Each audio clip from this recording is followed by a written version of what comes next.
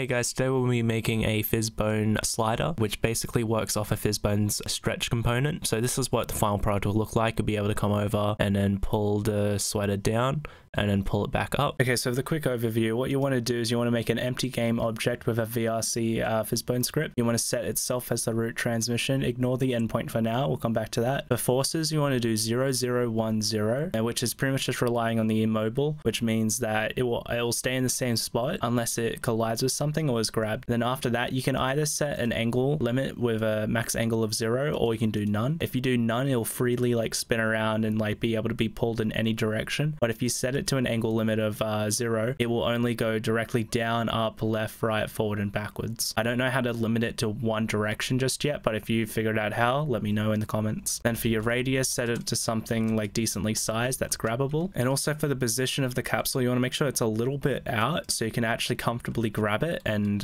you don't have to like fumble around for the slider. And make sure it's also aligned along the z-axis as well. And then after that, you want to allow grabbing and posing and set grab movement to 1. And then grab movement 1 just means that it will immediately move to the grab position. And then for your end position and your max stretch, what you can do is you can set max stretch to 1. And then what you want to do is you want to work out the start position and the end position of this slider. So I know the end position is going to be around 0.84. So this is this circle is like the start position, and then the bottom circle is like the end position. And then what you want to do is, if you want the capsule to be a bit smaller of an area to grab, so what you can do is you can actually grab a calculator and put in the y variable of its full length and then divide it by what max stretch you want to use. So we'll go with 4, and then this will give us the y variable that we need, and then we can set this to 4, and then that will perfectly stretch out as the same speed and same length. So then for your parameter, you want to fill in this slot with something. I use slashes to make folders and stuff, good tip. And then you want to go over to your effects layer, go your parameters, create a new float parameter, and then you want to add underscore capital S stretch to it, then make a layer, and then go into your layer and you want to create a state from new BlendTree. Double click this BlendTree, click on the BlendTree and add 2 motions and set the parameter to be the new parameter we just made. And after that, you want to drag your animations in here, and then that will create a smooth blending between the two. Also, make sure to put your slider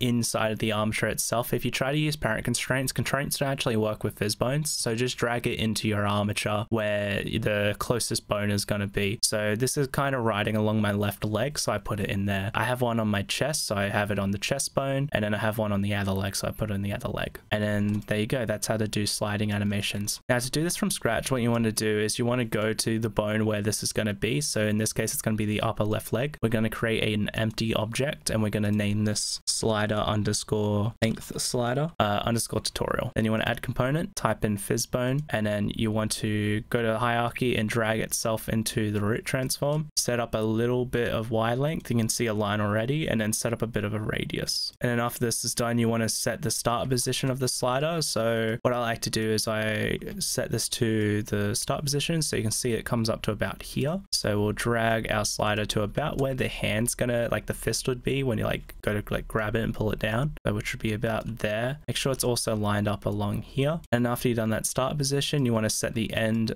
position of its Y. So again, we'll go into here, set our long position with the blend shapes, and then we match it up here. So this looks like it's going to be about 0.08, and then you can set max stretch to 1 already if you want. And then what you want to do for the forces, 0, 0, 1, 0. You can set a limit, I choose not to. Disallow collisions, allow grabbing, posing, and grab movement set to 1. And then from there, we can work on changing the size of this capsule. So we open up our calculator again, put in our variable, and we're going to go for 4 as well this time. 0.02.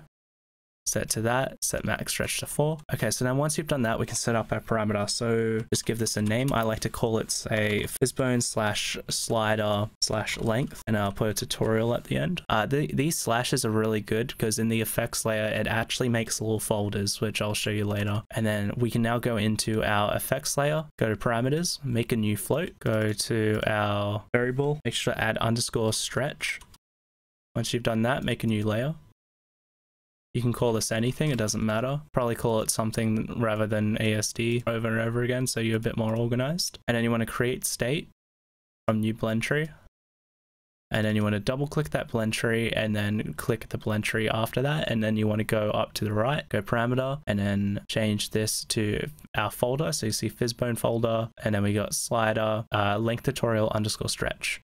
Then we want to add 2 motion fields, which creates this kind of blending graph, and now we'll make our animation. So what I like to do is I like to Control D, drag this up with the green arrow, and press F. And they'll frame it into view. And once you've done that, you can start making the animation. So go create, and then make sure to put it like somewhere that you'll actually see. So animations, and I'll delete these because I've done this before, and we'll put them in here. So we're going to go length tutorial 0, so 0 aka minimum, and we're going to go to our skin mesh for our outfit, and we're going to set the long to 0 and the short to 100. If you just have one slider, just set this to 0, and then our next 100 or maximum animation is just going to be set to 100. But if you have 2, you can do it like this, and then click on the tutorial to like automatically name it, save, record, and we will make this as long as possible. So now once we're done our animations, we can delete the copy of our avatar, click on the original and press F to frame it, go back to the effects layer and find the BlendTree, and then you can either go through here and try and find it, but my project's a mess, so I like to go to project, and then I go down to here, and I just drag them straight in. And then a cool tip you can do is you can actually grab your avatar and drag it into this area here. If you don't see it, it's probably like this. You can drag and pull it up and pull your avatar into it, and then you can actually see the blending animation play out when you drag this slider. So you get a good preview of what you've actually done. So now that should actually all work. So we can go into play and we can actually check that this works okay. And also a quick tip as well is if you haven't set up your camera and you're already running, you can click on your camera and hit Control-Shift-F, and then that will change the actual camera view. So you can see when we click this now, this works a-okay.